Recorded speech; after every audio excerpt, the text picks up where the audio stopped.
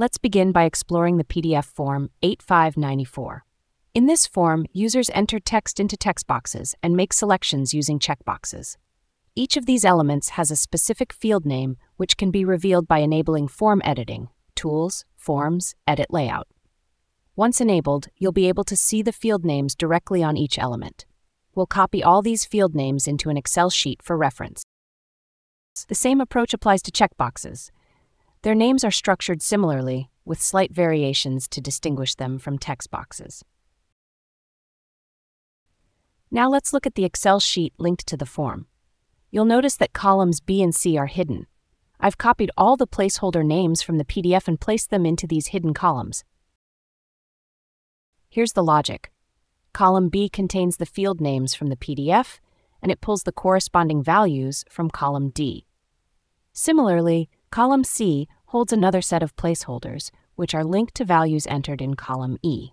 This setup effectively manages key value pairs, with placeholders acting as keys and user inputs as values. It also keeps the layout clean and easy to maintain.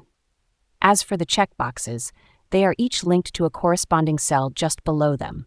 These linked cells are formatted with white text, so the values are hidden from the user's view while still being accessible for automation purposes.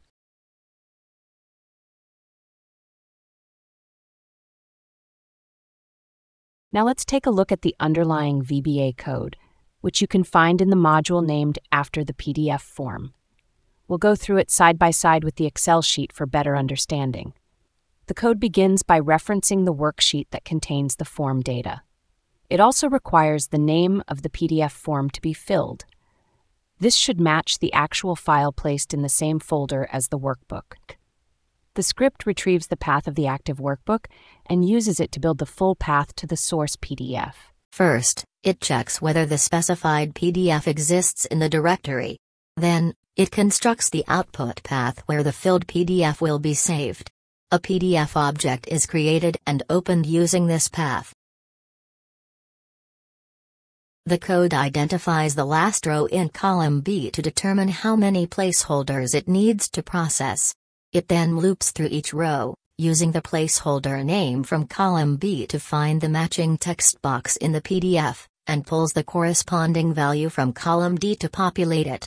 For checkboxes, the code checks if the input is either true or false, and handles those cases separately. The same logic applies to column C and column E. Column C holds another set of placeholder names, while column E contains the corresponding user input.